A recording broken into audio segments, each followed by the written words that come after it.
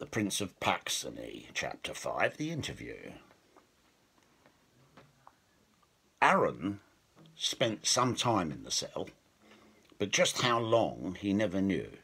There was no night or day. The golden glow from the walls was constant. Twice he slept, and 4 times he was fed. A gold plate laden with some kind of bread that he'd never tasted before was pushed through the slot at the bottom of the door. It was very, very good.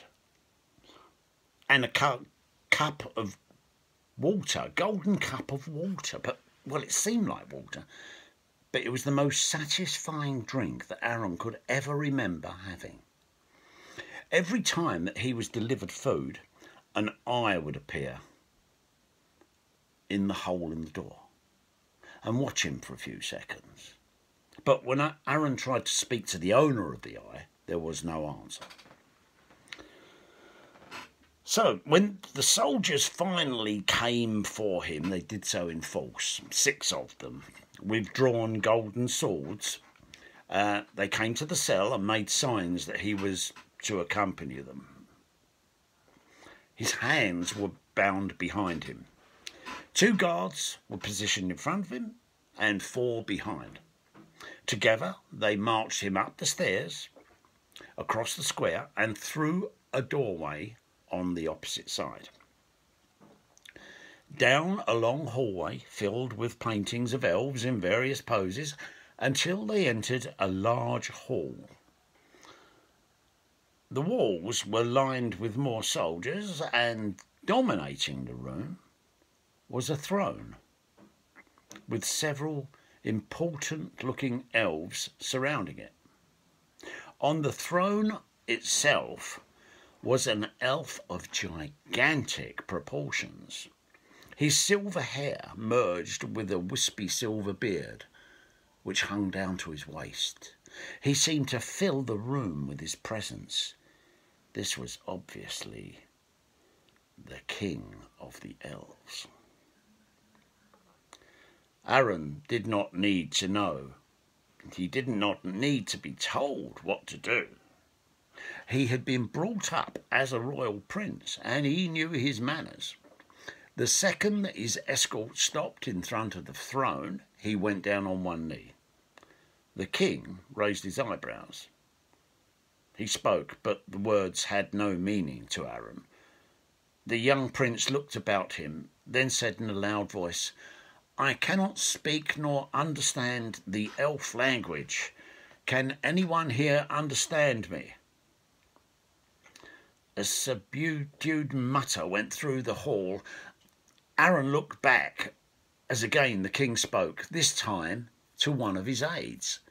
The elf listened carefully, all the while looking Aaron in the face, then nodded as the king finished. He gave a short bow, then left, walking out through a door to the rear of the throne. Within a minute he was back again, with a small figure shrouded from head to toe in a hooded silver cloak. The small elf walked straight to Aaron, who stood up at the approach. Then, without warning, the shadowed face inside the silver hood reached up and kissed him.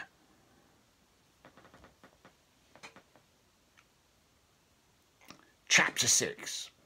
Explanations. It was disgusting. Aaron had never before been kissed by anybody other than his mother, and all the kisses that he'd ever received from her had been quite pleasant. But this kiss was horrible. It was totally unexpected, but that was the least of it. It was like his head had been invaded. A tongue had snaked into his mouth and then just as quickly withdrawn. An explosion of evil sensations went off inside his head as the mouth touched his, and a foul taste was left as it withdrew. He gasped and put his hand up to cover his mouth. He staggered back and looked at the person before him in horror. "Yuck! That was disgusting!" he exclaimed. The whole hall burst into laughter at his outburst. Aaron started as he realised he was speaking a language that he had never before known. The small elf before him had thrown back its hood and was now bending over, spitting and wiping its mouth. As it straightened up, Aaron gasped as he saw the face, for the elf was a girl. And even with her face contorted with disgust, she was stunningly beautiful. Her face was framed by shoulder-long hair, each strand of which seemed to have been spun from silver and gold. She had a classic elf face with high cheekbones, small pointed ears and an upturned nose. But her eyes were like black opals. They were a rich emerald green which turned into the smoothest brown as they caught the light. Through his amazement, Aaron heard the king's voice. "May I introduce you to my daughter, the Princess Elfleece. As a true elven princess, she has white magic and has, at my request, bestowed upon you the gift of tongues. I am King Rowan of the Mountain Elves. Perhaps now you will be able to answer my questions." Well, that explained everything. Aaron had heard the fables and folk tales about the elves' magic from his mother when he was a young boy, but he just discounted them as mere kid stories. So they were true. When the princess had touched his tongue with hers, she'd used magic to pass over the language. That explained the kiss. What a shame it tasted so foul. The Princess Elfleece was also wondering about that kiss. When her father had summoned her to aid his questioning of this prisoner, she had merely done her duty. She had done so many times before, for this was not the first human to wander into the land of elves. On each of those occasions, she had used the magic kiss to allow communication.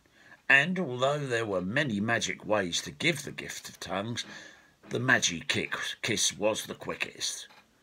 It was normal that she felt ashamed afterwards, because when the magic kiss, or indeed any magic, was used, all things became reversed. Whenever magic was employed, black turned into white, left became right, and bad became good. Magic did that.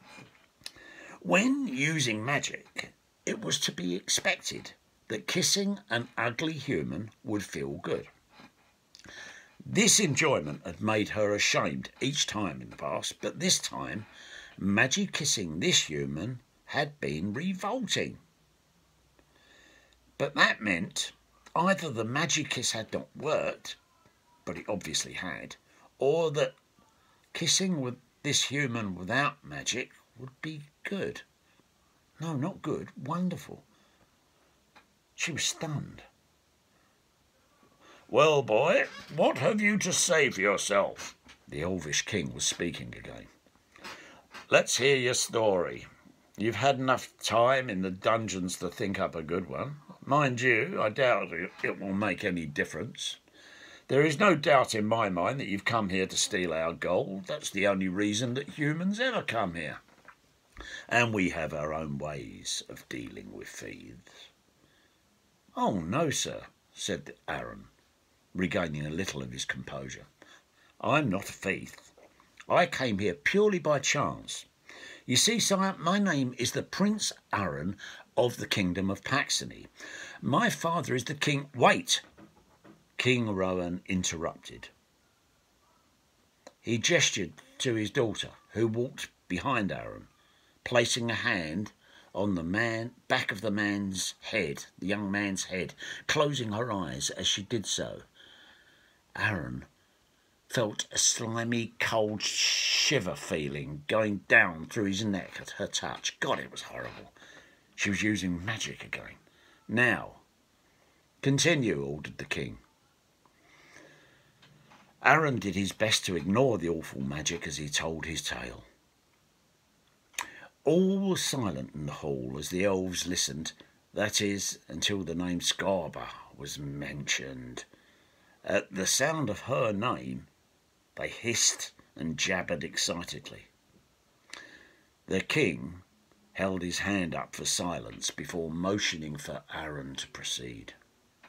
As he ended his story, the elf girl behind him released her hand, and the magic-induced ice in Aaron's spine melted.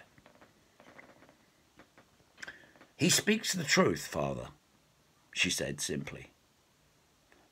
Rowan narrowed his eyes and looked at his daughter incredulously. "The truth?" he repeated. He seemed to come to a decision quickly. "Untie him," he commanded, "and bring cushions, food and wine." Soldiers rushed forward to obey their king. Within minutes, Aaron was seated with the king and the princess and being treated no longer as a prisoner, but as a royal guest. When Aaron was seated comfortably with a golden goblet of wine in his hand, the king addressed him once more. "It seems that we owe you an apology, Prince Aaron. Is there anything we can try to do to make amends?" "Well, I am very concerned about my pony, sire," said Aaron. "He's been without food or water since I've been in your care," he added carefully. "That can be taken care of by my staff," said the king. "Is there anything else?" "Well, actually, sire, if you don't mind, I'd like to go myself. You see, the pony is rather special to me, more of a pet than a work animal." "Oh, I understand completely," replied King Rowan, "and I shall accompany you to find your pony, and on the way you may tell me more of your homelands." The royal chariot was made ready. Within minutes the king, his daughter, and Aaron were being pulled through the streets of the Golden City by a team of elf warriors. Aaron thought that the journey seemed much shorter this time, but that was probably because on this trip he was riding in luxury, a far cry from the manner in which he'd arrived. The chariot stopped at the same familiar crossroads that he remembered, and they all dismounted. Aaron led the way through the inn and called out the back door into the courtyard, calling as he went, "Smudge, Smudge, I'm back." As he entered the courtyard, he stopped so suddenly that the princess, who was following at his heels, bumped into him. The little grey pony with the deformed head was nowhere to be seen. But the courtyard was not empty. Standing in the middle of the yard, noble and glorious, was a pure white, silver-winged unicorn. It swung around to face him, and a familiar, twinkling, dark brown eyes looked him full in the face. A booming voice rang out, "Ah, so you're back at last, Aaron, and you brought some little friends with you too." The prince gasped as he recognised those friendly eyes. "Smudge!" he exclaimed.